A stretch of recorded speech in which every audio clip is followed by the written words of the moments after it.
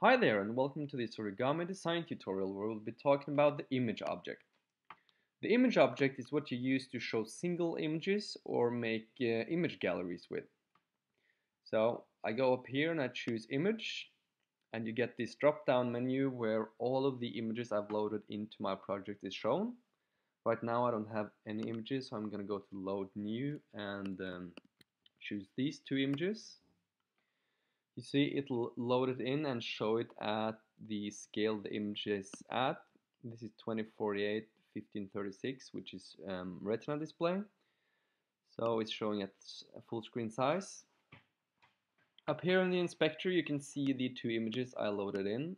The little eye here shows what image you will be showing when you open it on your iPad, which you can toggle between here. Up in the top left hand corner you have random. If you check random, then you will randomly show one of these images or other images when you open the iPad. If you hit cache, you will cache the image on the iPad, but remember that you can only cache so much on the iPad depending on what iPad you're on. And background means that it'll bake the image into the background, meaning you cannot interact with it, but the page loads faster. Down here we have a couple of options for exporting. You can export unchanged, which means it'll just export the image that you've loaded in. We always recommend that you prepare all your images beforehand. You save them for web so that the file size is as small as possible, so you don't have to change anything inside of the Origami Design. But should you want to, you can export as a PNG or you can export as a JPEG, and you can set what quality you want to export at. If you want to load more images into your project, you can just drag them from assets. So I've loaded two images into my image object and I want to make a gallery. So I will go up here and add a hotspot that I'll lay over the screen.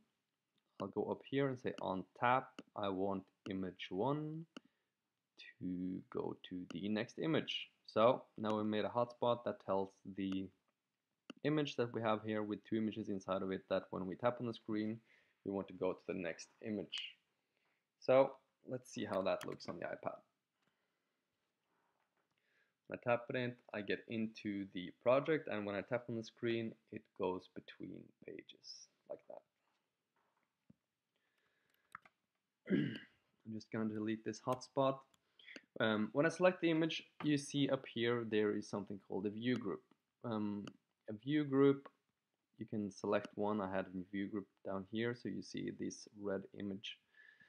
A red eye pops up right next to my image. You use view groups if you have multiple images on the screen that you have to toggle on or off. So, for example, if I had two images like this and I needed to toggle them on and off and make sure that they would not show up at the same time, I'd put them in the same view group, which forces one to be shown while the other is hidden.